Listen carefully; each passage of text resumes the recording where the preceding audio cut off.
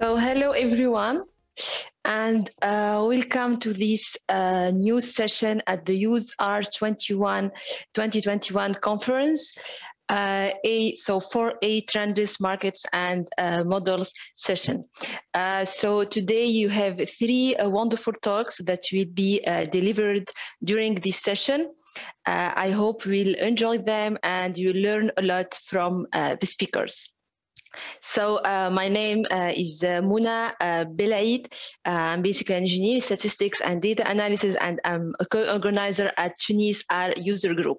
And I'm so pleased to share this session and to so participate in this volunteering work at the User R 2021 conference. So the first talk will be delivered by Harald Puhr, and he will cover how to measure global trends using Google Trends and the Global Trends package in R. So let me just introduce Harald. So he's a research associate at WU Vienna in Austria, where he's part of the Department for Global Business and Trade. And so his research focuses on topics in global strategy and international finance. So he mostly uses R for data cleansing and statistical testing, and I'm sure that you will learn a lot from him. So just a reminder that there will be a live caption and so in this session, and so that you can enable or disable it on Zoom. Other last thing, please don't hesitate to leave your questions in the chat, or so please don't hesitate to share this in the corresponding channel in the Slack channel as you go along, and so this session should be as interactive as possible. So I think the screen is yours, Harald. Thanks a lot. Today I'm presenting a project I've been working on with my colleague Jakob Müllner, also from VU Vienna, and I'm presenting the Global Trends package, which is an approach to access and analyze data from Google Trends in order to get an idea about global trends and what's going on in the data provided by Google.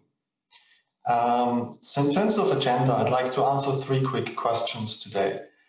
First of all, what does Global Trends do, so in terms of functionality? Second, what can you do with Global Trends? So I will be talking about applications. And then, why should you care? And this is something the reviews have been pestering us about. So what do we contribute to the community in a wider sense? So what does Global Trends do? Why would you need this package? What can you do with that? So first of all, the Global Trends package allows you to access data and download the data from Google Trends, which gives you an idea to analyze the dispersion and the development of global trends. This can be really anything. I'll talk about this a bit later on with data from Google Trends. So we include functions for downloads, functions for computing, for preparing the data, functions for exporting, but also some plot functions.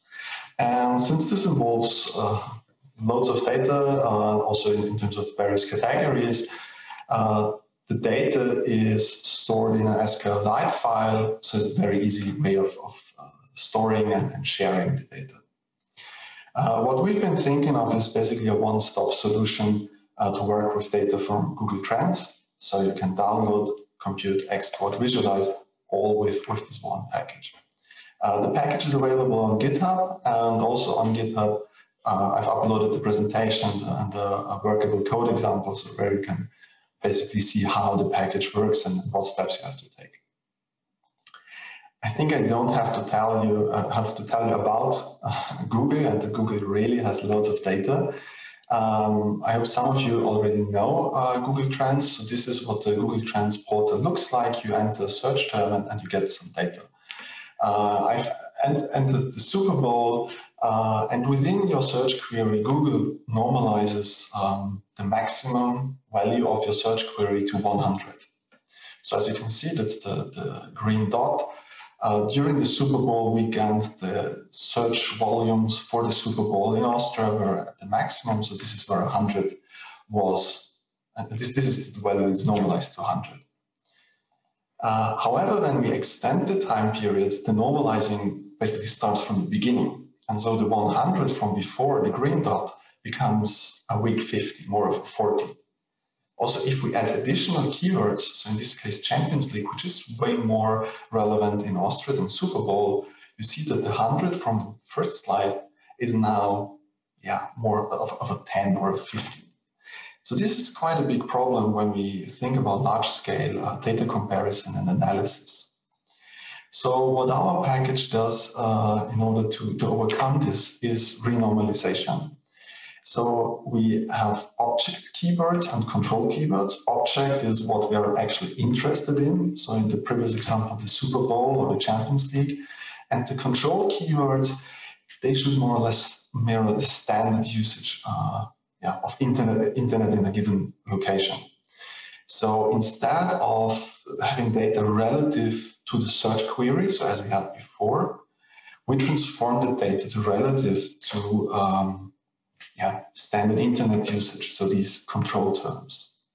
So we've made some good experiences with these examples that you can see here, but we know that they're context dependent, so you might have to play around with these, but so far the experiences have been quite good. So instead of looking at the search volumes as we have them on Google Trends, what the package does is to transform them to a search score, which is, as I said, relative to standard internet usage. And the idea is that this makes it comparable across locations, across terms, and gives really super cool detail to the data, which I will show you later on. In the package, we include two measures for internationalization. The first one is the degree of internationalization, which is more in terms of dispersion, so how equally distributed are search volumes across the globe. So are people in the US, in the UK, in Japan, Russia, and Australia equally interested in a given topic? So if this distribution is very equal, then you have a high degree of internationalization. We measure this in terms of an inverted Gini coefficient. There are some robustness checks included. And this is unweighted data. So the US counts as much as the UK, as Austria, as Luxembourg. The second measure we include is the volume of internationalization, which is more about global search scores. So how relevant really on global level is a topic. So can look at how important globally is the Super Bowl compared to the Champions League, compared to Donald Trump or whatever. So these are the two measures we use in this package, the two measures that allow you to look at the internationalization of global trends. So in terms of workflow, that's actually pretty simple. And you have more details in the documentation and the example that I've uploaded to GitHub. And the first step is the setup. You have to initialize the database file. You have to connect to the database file that is stored locally. And then you have to add your keywords to the database. It's stored in there. And then you're good to go to start your downloads. So you have to run a few download commands. So first you have to download the control data, so your baseline data. And then you can download the object data, so whatever you're actually interested in. And this might take some time because like you can't send too many queries at the same time to the Google service. But this is kind of the workhorse functions, let's say. Now that you've downloaded and stored the data to the database file, you compute first the search scores, then the volume of internationalization, and then the degree of internationalization. Now you have all your data together in your SQLite file. There are some export functions that provide you with data frames that you can store directly to Excel or CSV files or whatever. And then we have added some visualization functions that build on these exported data sets, where you can basically visualize the data and prepare some plots, where I will show you some examples later on. But in terms of workflow, that's it. So if you will see, when you look at the example that I've provided on GitHub, it's really not more than 20 lines of code from initializing the database to creating your first plot. So it's a really, really simple approach that takes care of basically all the things you have to do in order to get a nice data set. So this is how Global Trends works. These are the functionalities. So might have been a bit quick, so you might ask, okay, what's the point? What can we do with that? I'll try to answer this question now. The point where we started was the internationalization of firms. And this is just a quick example of 6 firms from the S&P 500. And let's say in terms of face value, it makes sense. In this plot, we can see that Coca-Cola, Facebook, and Microsoft are quite internationalized, while more domestic companies where we would expect low degree of internationalization, such as Alaska Air Group or Illinois Toolworks, they have way lower degrees of internationalization, which basically shows that the measures do what we expect them to do. In case you don't believe what you see on face value, in the backup slides of the slide deck, you will also find some robustness checks where we test the validity of our corporate internationalization measures. What you can also see when you look at the box plots is that the distribution of these degree of internationalization plots is actually quite dense. So there is little noise in there. So this is monthly data, and you only have very few outliers. So it's not distorted by some other trends, but it really seems to capture the internationalization of firms. So this is where we started and where you come from. But you can do loads of other stuff with this data and with our package. You can also look at the internationalization of products, because all you need is keywords on Google, and this is not limited to firms. You can do this for products, and as you can see, the example of the Nintendo Switch or the Tesla Model 3, once the product got introduced, the degree of internationalization went up. So again, we see that the measures basically do whatever we expect them to do. In the case of the Volkswagen Golf, it's way more stable, as you would also expect. You can do this for individuals, for politicians, for athletes, for scholars like Paul Krugman.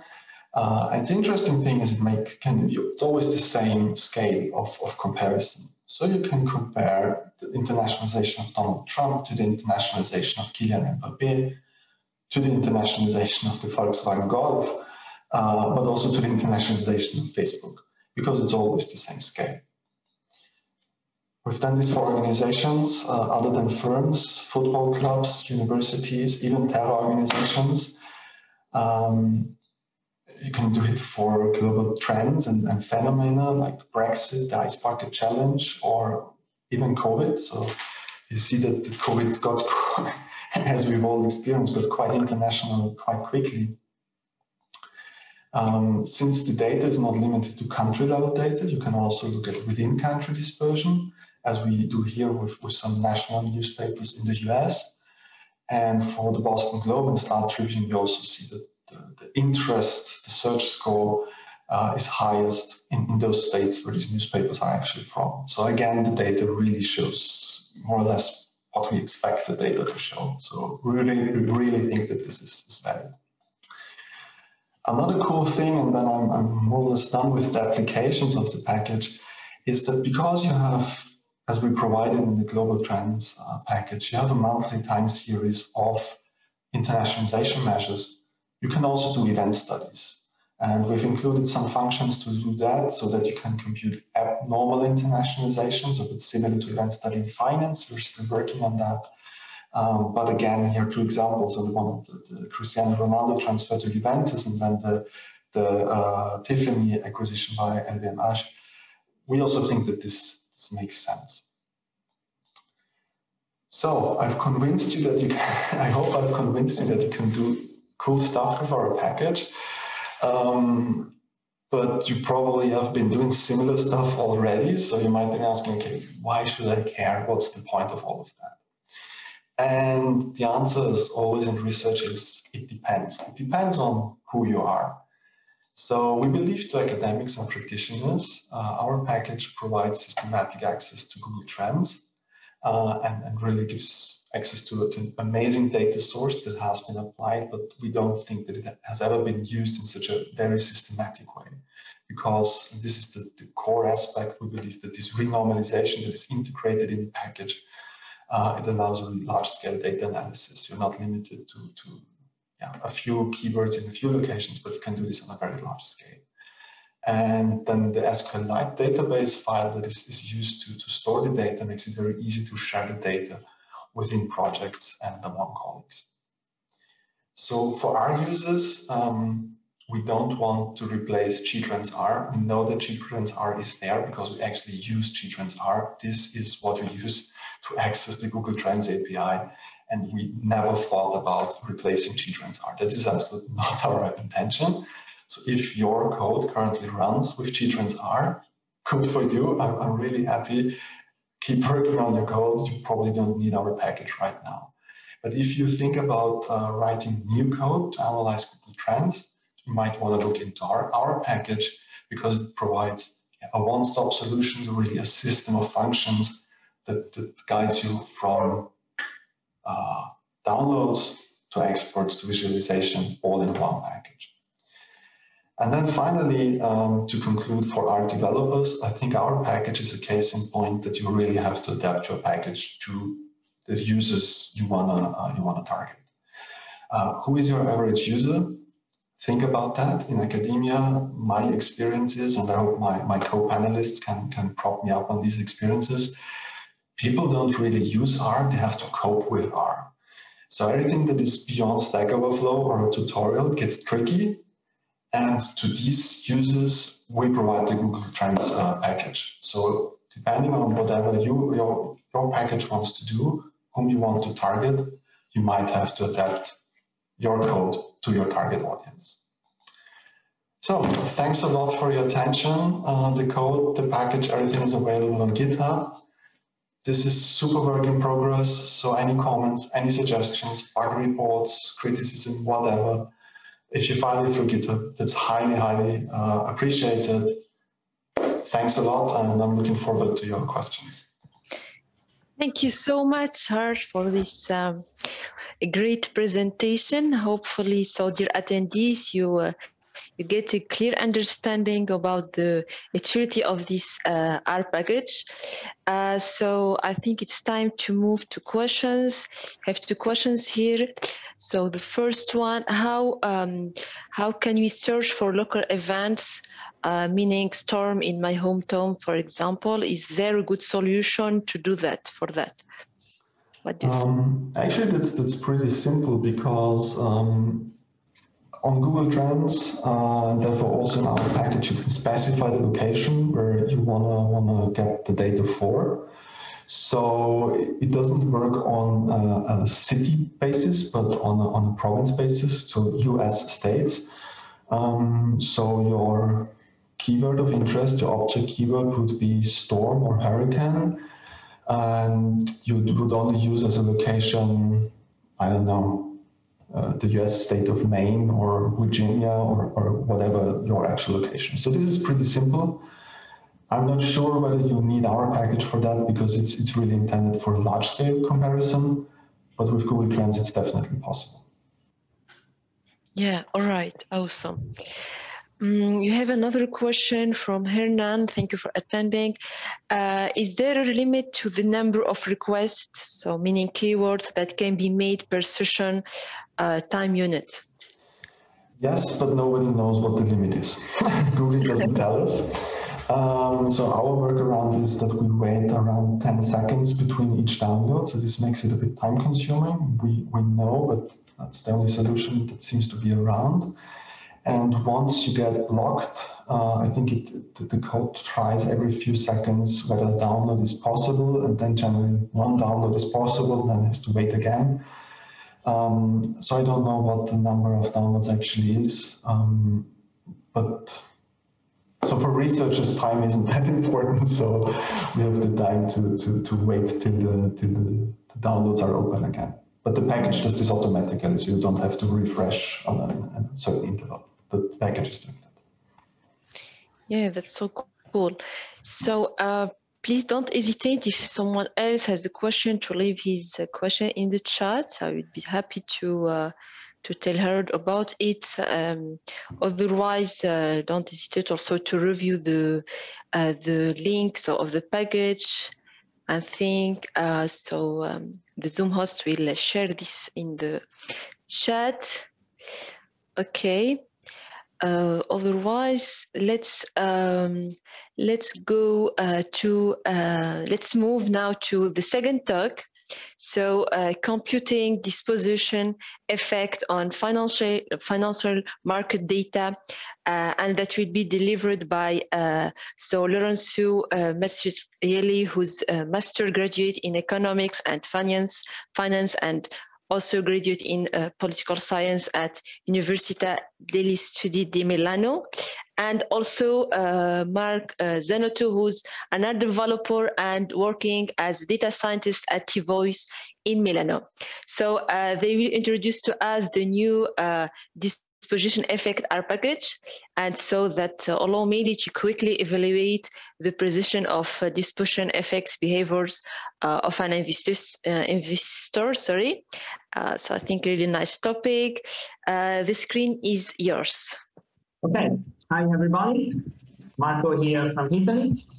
Today, my colleague Lorenzo and I are going to talk about the disposition effect, which is the R package we developed to perform behavioral finance analysis. So, as Mona said, I'm a senior data scientist and R developer working since 5 years in a multinational company based in Italy. And here with me there's Lorenzo, who will introduce the theoretical concept of disposition effect. Hi everyone. We can, I think, switch to the other slide, Marco. Okay. So for the beginning, we must define disposition effect and what it is. The disposition effect is a particular behavioral anomaly related to the tendency of investors actually to sell an asset when it is gaining value on the financial markets, while instead tend to have the tendency of holding the asset when it is losing value. So this is irrational because it was already demonstrated by Jagadish and Titman in 1993. The bad performing stocks in financial markets that have performed bad for the past 3 to 12 months actually tend to underperform the markets, so to keep performing badly in the next 3 to 12 months. So that's why this disposition effect and the tendency of keeping the losing stock is actually irrational. It is observed in financial and real market data, but also in other situations. So if we move to the next slide, Marco. It was discovered in 1985 by Sheffrin and Stetman, and the reference paper is made by Odin in 1998 using US financial market data.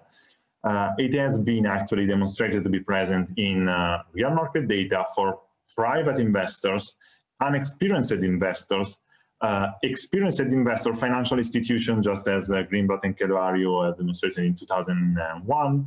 And the actual research is actually switching the focus from the single asset level to the entire portfolio level of a single investor. So instead of determining whether the investor has a disposition effect linked to a single asset and the tendency of selling the asset when it is gaining or not selling when it is losing, the focus is at the portfolio level. So if the portfolio is gaining value or losing value. How do we measure the disposition effect? It actually, the difference between these two percentage measure, which we have the realized gains and the realized losses, and at the same time the paper gain and the paper losses. So what do we have here? The realized gain and the realized loss is actually anytime an investor made a trade, is actually selling a stock for a gain or for a profit, and that's basically what is a realized gain or a realized loss. For the paper gain and the paper loss, instead, we have a little bit more complicated situation. So suppose the investor has 500 stocks of a single asset, and he sells only partially the stock. So he sells 250 stocks. he will remain in the portfolio with 250 stocks, but those 250 stocks in his portfolio are actually a gaining or a losing position, which is not actually realized. So this is an opportunity of realizing a gain or a loss, which is not taken by the investors, and that is the measure of the paper gain and the paper loss. So it's actually measure the situation of the portfolio. We make the percentage ratio between the realized gains and the realized losses. So how many times the investor realizes the gain when he has the opportunity to, how many times the investor realizes the losses when he has the opportunity of doing it. And the result of the difference is the disposition effect whenever the measure is greater than 0. So whenever we have the realization of gains greater than the realization of losses. Why it is important? It is important because, as I already said, it has been documented in a lot of different contexts. So we are talking about financial markets, but it is also actually being discovered in house markets, in auctions, also in policy context, because it is really related to the phenomenon of endowment effect. But in particular, this is also important because it has been documented in any time of financial players, such as mutual funds, governmental institutions, as I say, the private investors, whether they are experienced or unexperienced.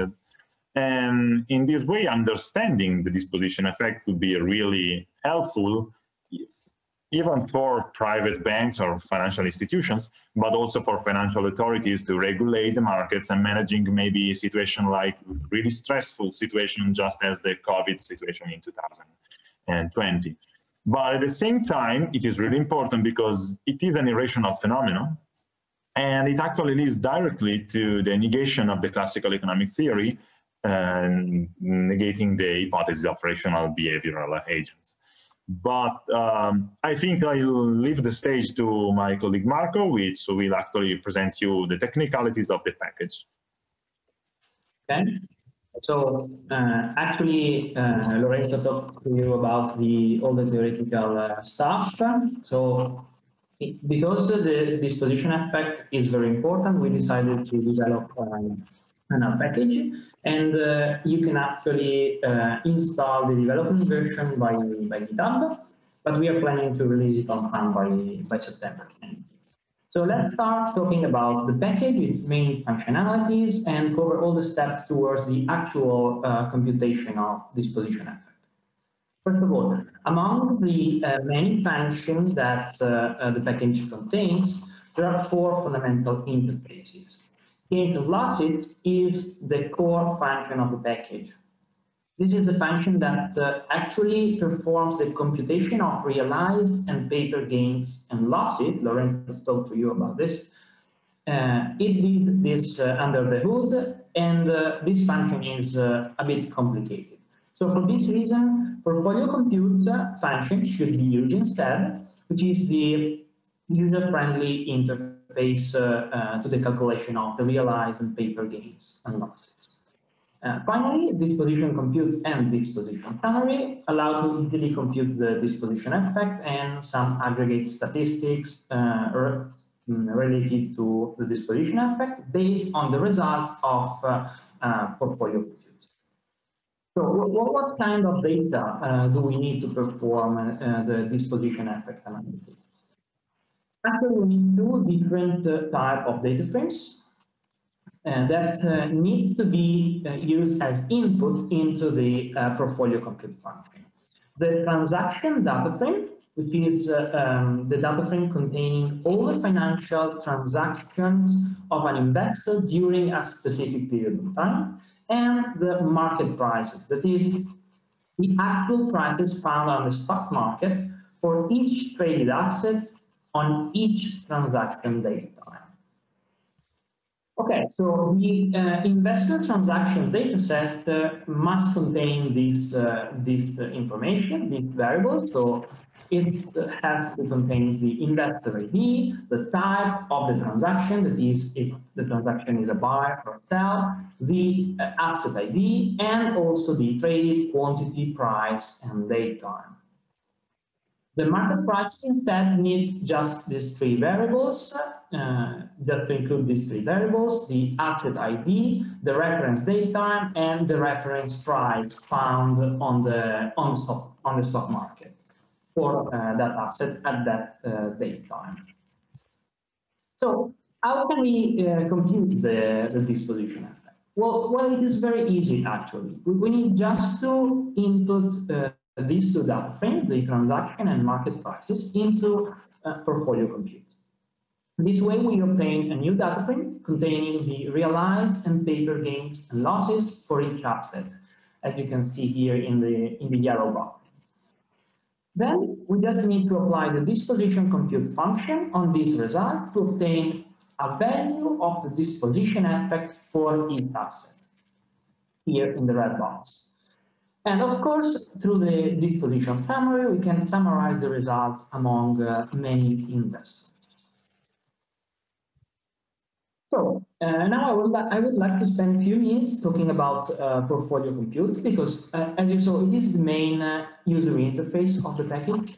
And as I said, it is easy to use, but it is also highly flexible, since it allows to perform many different analyses.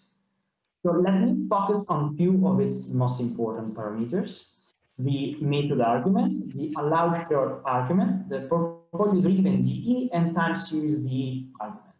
Okay, first of all, the method argument. It allows to calculate the realized and paper gains and losses based on different methods: the standard count method or total value and duration methods, where total stands for the aggregate amount of traded quantity, value is the expected value of the traded asset, and duration is the total holding period for each asset. The allow short argument instead gives the user the possibility to include or not the short selling into the calculation. Then we have two parameters that allow to perform analysis that are really at the frontier of the behavioral finance domain. The portfolio-driven DE allows to separate the computation of the realized paper gains and losses between positive and negative portfolios, while time series DE allows to compute the evolution in time of the disposition effect for the investor. However, if you would like to compute the evolution in time, hence the time series of the disposition effect for specific assets, you can do that by specifying the asset for which you want to calculate the time series disposition effect by means of the parameter asset time series DE. And of course, we have many vignettes for this package. I told you that we are planning to submit it on front, so there is plenty of documentation. And the vignette about the analysis of disposition effect show you how to actually use all these parameters in more detail. So finally, let me conclude with a very important topic, that is computational performance, computational efficiency. Well, it is really important because financial data may be huge in size, hence scalability of computation may be an issue. We have did many tests about all this computation time. Here you can see a small test on a sample of 120 investors with an average of 1,000 transactions. And on average, for an investor with 1,000 transactions, it takes almost 16 seconds to calculate realized and paper gains and losses, that is, to use the portfolio compute function. While using the disposition compute, that is, the actual calculation of the disposition effect, is almost instantaneous, as you can see. Okay, this of course depends on the number of transactions and the number of traded assets, but the good news is that portfolio computations are embarrassingly parallel among different investors. So if you want to analyze the disposition effect and perform all the computation of realized and paper gains and losses on different investors, that law is embarrassingly parallel. Hence, you can actually parallelize the function easily, and we have also provided a vignette that show you how you can do that, with different parallel possibilities. So, Anna, thank you very much for your attention and for your interest. If you want to talk more deeply about all this topic, just contact me and Lorenzo, and we will be very glad to talk about this. Thank you so much for you. This is a great presentation as well. Hopefully we enjoyed it, because I did. So let's move to questions. Yes, you have one question from Max. I think this is interesting. Portfolio transactions and market prices could be hard sometimes to organize. So is there a way to import from a trading platform? Well, this is a very interesting topic. Unfortunately, we don't have this because, as you know, most of the time, trading platform does not allow to have this data for free. So most of the time, you have to pay for this. And unfortunately, we were not able to work with this kind of API, let's say, that allows to actually import data automatically from a trading platform. But if someone knows how to do this, or how to collect data from free trading platform for free, of course, we can maybe talk about that and try to develop some API that can do this. Yeah, that's nice. So maybe from my side, I would ask a question. What was the most challenging task, I would say, that you, so during the preparation of this work, so what was which step or which task using R? Well, actually, the development of portfolio compute, which is the main function, yeah. Let's say it's very huge. It was difficult to allow it to use in a very easy way because, as I said, we developed the gains and losses function, which is the real core of the package, but it's very difficult to use. So the most difficult part was to try to do some function that was easier for the R user, that most of the time when they come from behavioral analysis domain, they are not comfortable with using R at all. Yeah, that's good. That's true. Okay, so please don't hesitate if someone else has a question before moving to the last talk. Don't hesitate to share this on the chat. Okay, I think there is a question. Yes. Functionality means there should be an arbitrage possibility, right? Or so, have you tried a test portfolio strategy using your package? I will answer this question. We are going to. This is actually a possibility of an arbitrage. For the moment, we are actually working on the package. So you're able to determine whether the disposition effect is present or not. For all the consequences that you want to derive from the presence of the disposition effect, that's up to you. I mean, we are working on the computation methods, okay? And how you use the result, it's up to you. It's just research. So it actually leads to this possibility and its consequences. There is a paper on that, which is made by Frazzini in 2006, and which is actually linked the disposition effect to the possibility of arbitrage in financial markets. And our package actually moves from that starting point, and actually the difficulties that Frazzini found out to confirm that the disposition effect leads to arbitrage or not. We talk about the possibility of financial regulators to eliminate the arbitrage possibility. Of course, there is also another side of the equation. Yeah, good. Thank you for your answer. We have a question from Levi, so thank you for attending. Can you use daily information in transactions and markets? Yeah, of course. they are daily data. So you can actually use any frequency you want. So you can actually work. You are not limited to work with closing price. You can work with intraday data also. Yeah, that's good. So thank you for your time, for your valuable knowledge that you shared with the R community. Let's move to the last talk.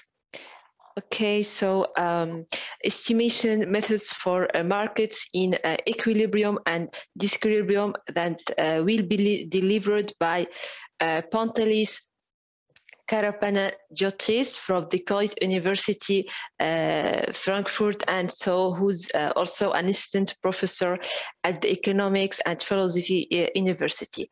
So during his talk, he will present the R package diseq, so diseq, so which provides functionality to simplify the estimation of models for markets, and this so in equilibrium and disequilibrium using full information, so of maximum likelihood methods. So let's enjoy this talk together. The screen is yours. Welcome everyone, and thank you for taking the time to watch this video. I'm very excited about having the opportunity to present the estimation methods for markets in equilibrium and disequilibrium that package diseq provides to 2021's UseR conference. My name is Pantelis Karapanagiotis. I'm an assistant professor at EBS University in Wiesbaden, and I'm also a research affiliate of the Leibniz Institute SAFE in Frankfurt. In most of our work, I, as an economist, as well as most of my colleagues, use models for markets in equilibrium. And this is actually done for quite good reasons.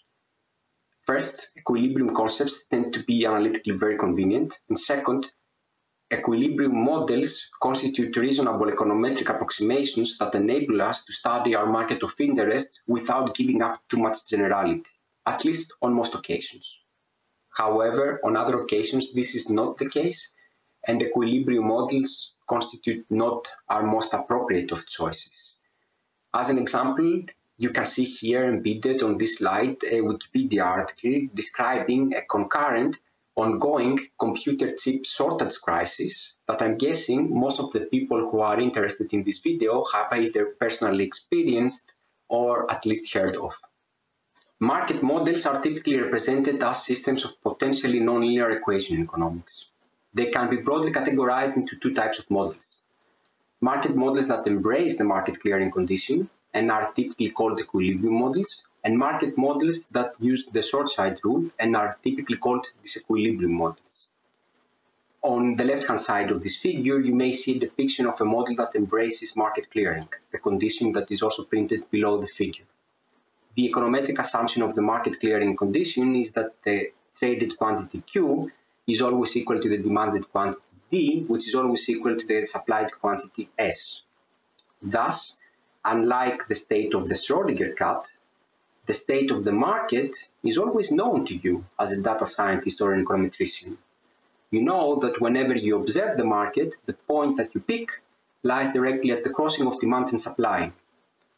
We know how to estimate this linearly already from the 50s, but in the 70s, many economists were not very fond of this idea of perpetual market clearing, and they began to set up models that use the short side rule instead.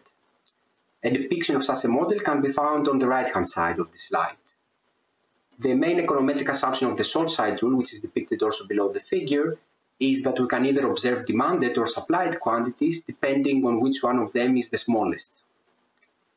Now, although these models are quite appealing, they become directly quite more difficult to estimate because, for starters, the short side rule makes the model nonlinear. The most popular estimation method is that of full information maximum likelihood. Despite its popularity, up to recently, there was no standard software implementation that one could use in order to obtain out-of-the-box estimates of this type of models.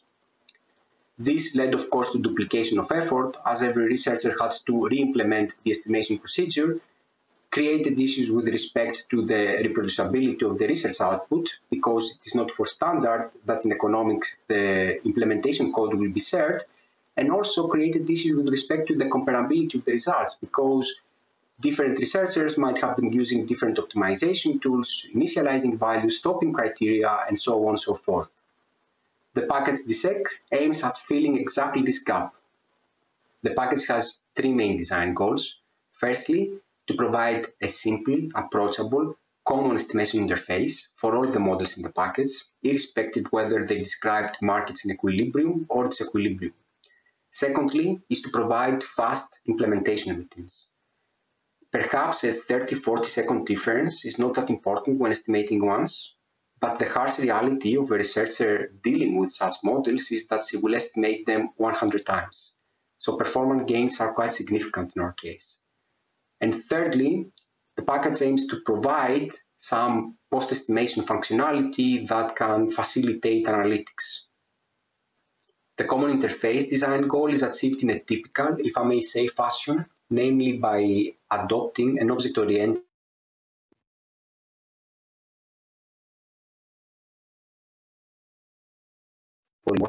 all five models of the package.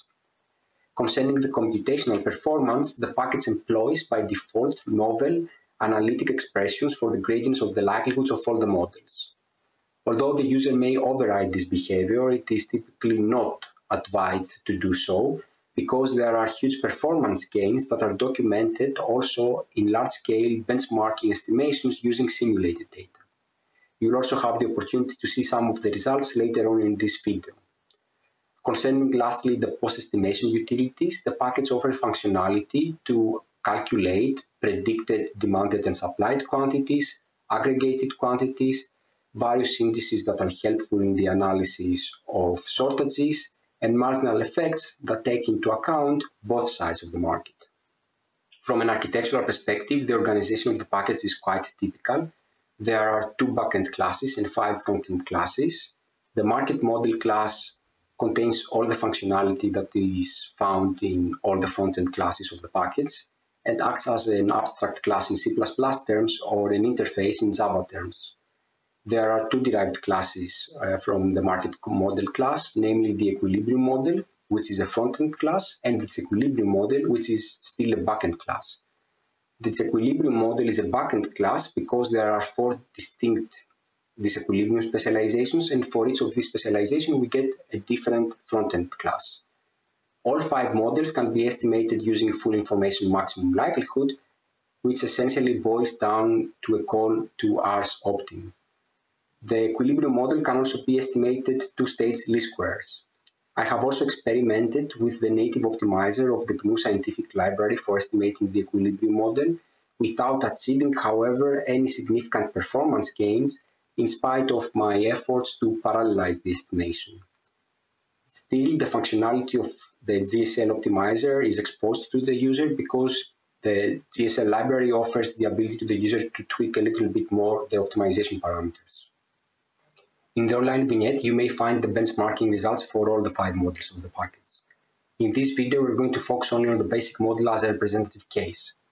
The remaining models follow very similar patterns in the results, and the basic model is by far the most commonly used disequilibrium model in the economics and finance literature. The benchmarking exercises took place in the cluster of scientific computing of Goethe University, and there were 2 variations that were conducted for each one of the 5 models.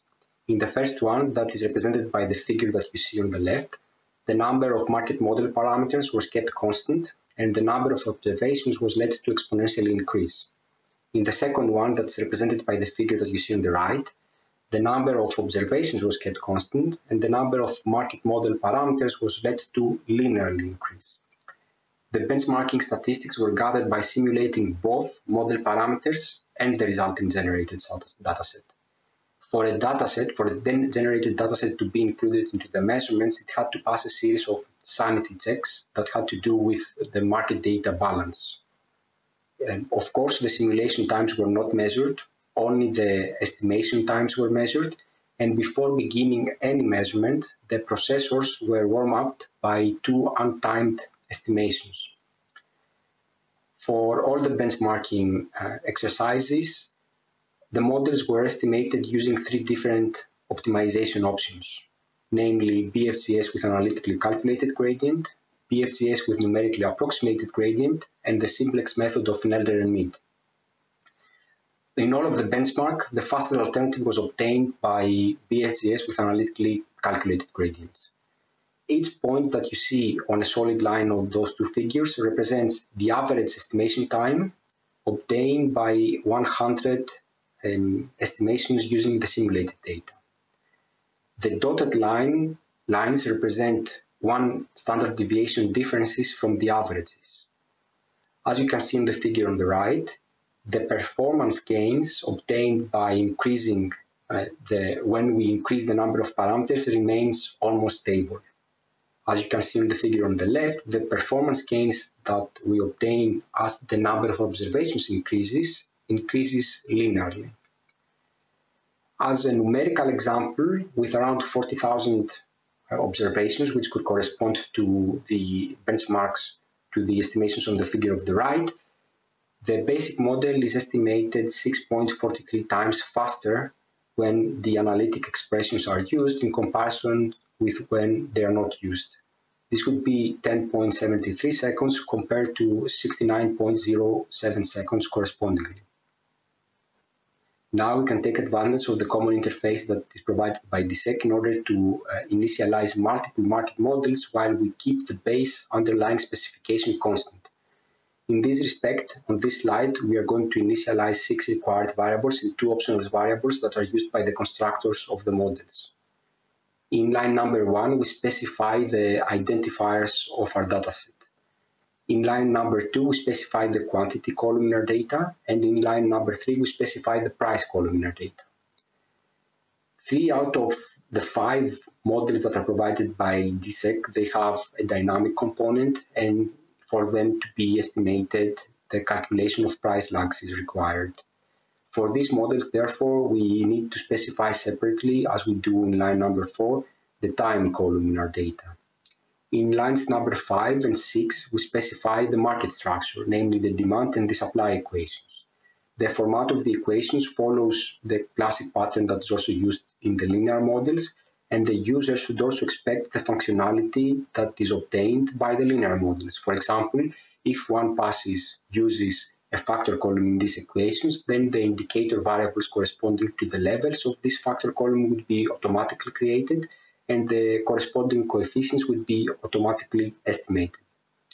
In line number 7, the optional variable determines whether the shocks between demand and supply are allowed to be correlated in the estimation, and in line number 8, the verbosity level is set.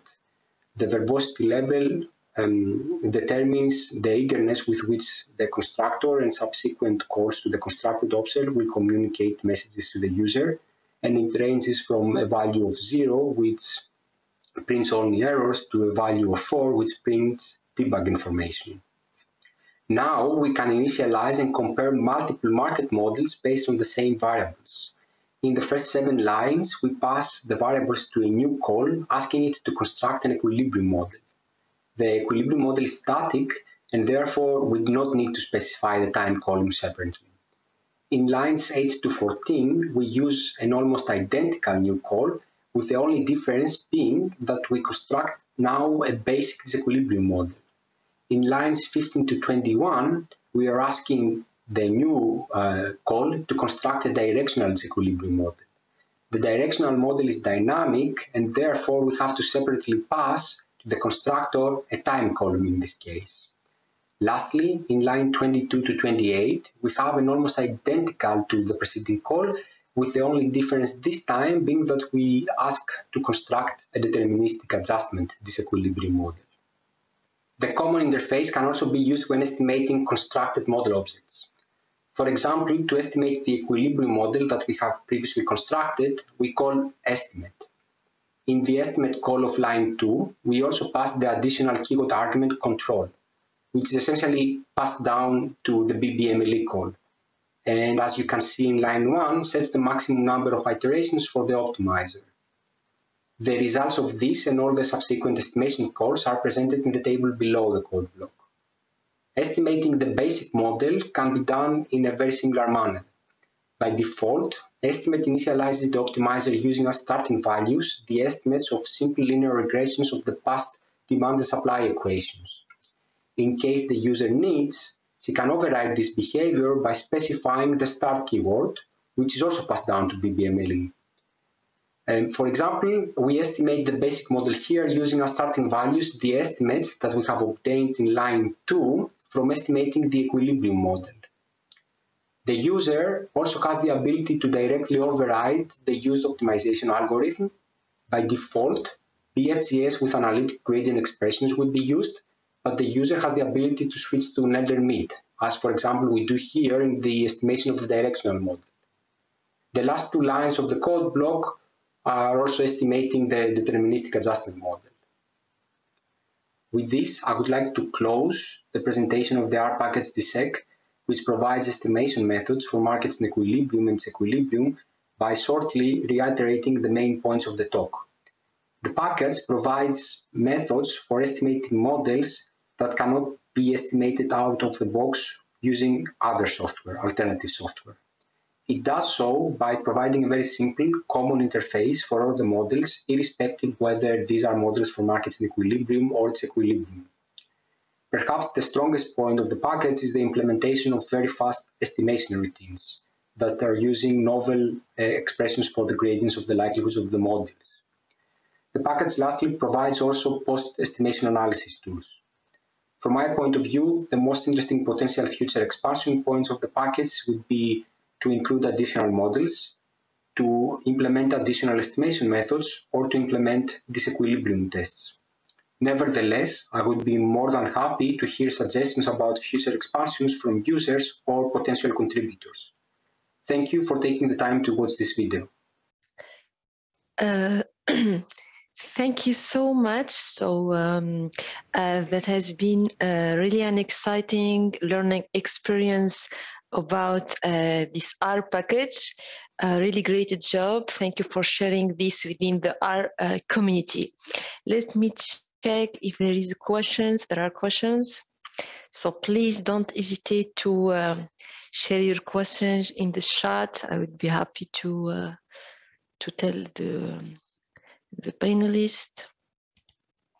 Okay, yes, you get one question. Will the slides of this video will be shared? Yeah. Yes, I think I already shared them with the organizers, but yeah, I will try to make for sure that this will happen. Thanks. Yeah, that will be good. Thank you. Yes. So here we have it's possible to review this session on YouTube. So already the link is shared on the chat. So don't hesitate to review this later. If there is another question, let me see. Okay. Yes, Mariam also shared the link to package or code repository. So feel free to see this and to keep in touch, to keep an eye there. Okay. So hopefully you got also a deep dive into the powerful features of the different R packages that were presented today. Hope you found them useful. And personally, I highly encourage to use them. Such work and such contributions make the programming language R more and more powerful. Next, so after this talk, don't hesitate to join the elevator pitch session. So the elevator pitches, this is the name of the channel on Slack. Don't hesitate to go there, and so that will be interactions, and so we'll get networking, etc. And also don't forget to get social, meaning so share your attendance with your friends on social media at the user R 2021 conference, and let's spread valuable knowledge. Thank you so much all for attending, and goodbye.